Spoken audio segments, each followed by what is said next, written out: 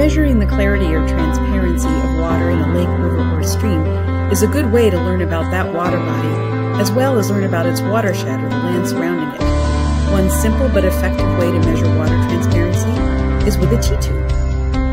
The T-tube is 120 centimeters high with a metric tape measure permanently attached to the side. The bottom of the T-tube has a black and white quadrant pattern called a Secchi pattern. A small shunt with a clip is also at the bottom.